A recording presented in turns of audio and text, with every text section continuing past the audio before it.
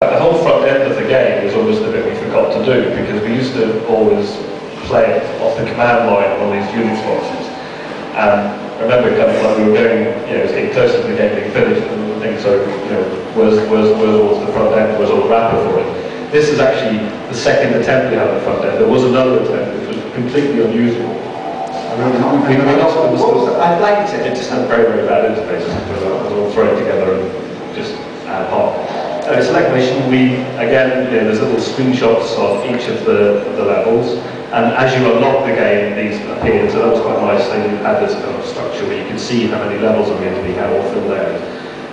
Also, in retrospect, 20 levels was insane.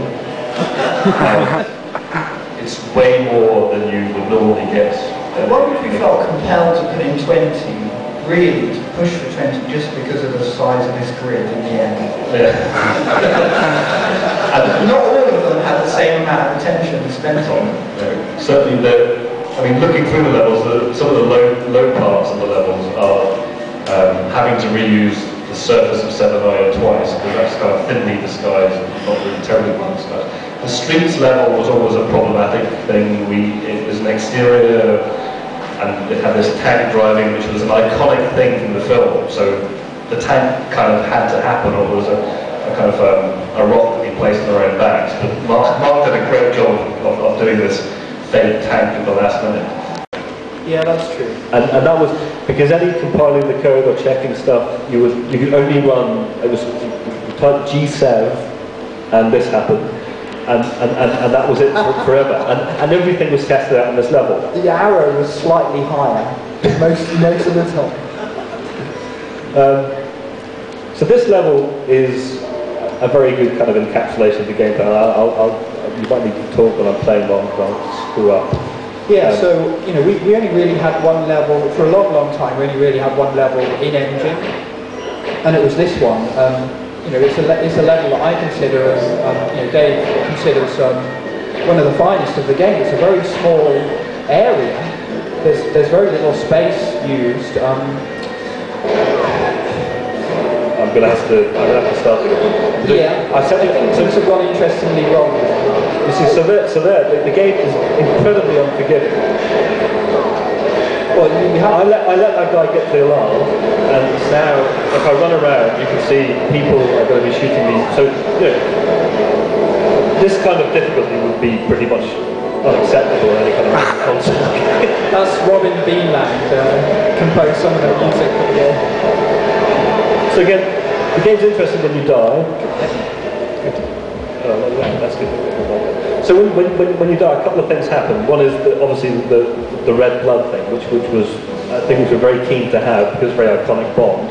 Also, there's the last vestige of what Martin was saying about having the motion captured first-person head there, because when you die, the game runs the animation for a camera dropping from the head position from one of the death animations. So that's quite effective. And it's a very, for me, that was always one of the very kind of involving and visceral things about the game was when you die, it just doesn't say game over. You have this horrible moment where your hand goes down and your head lurches forward. Again, with the alarm still While I think there's someone waiting and they'll surprise you later after you decide they're definitely not there. Or maybe it's a fancy obscure bug. Oh.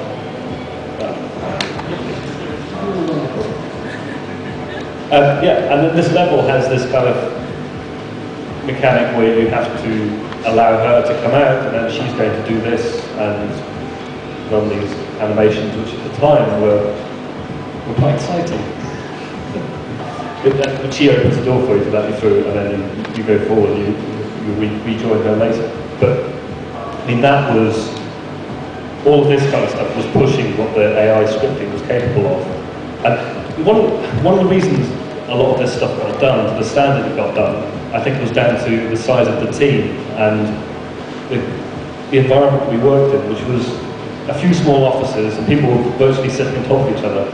And there was a very, Martin and I were just talking about this last night, there was a very tight coupling between feature requests and code going in and bugs being fixed.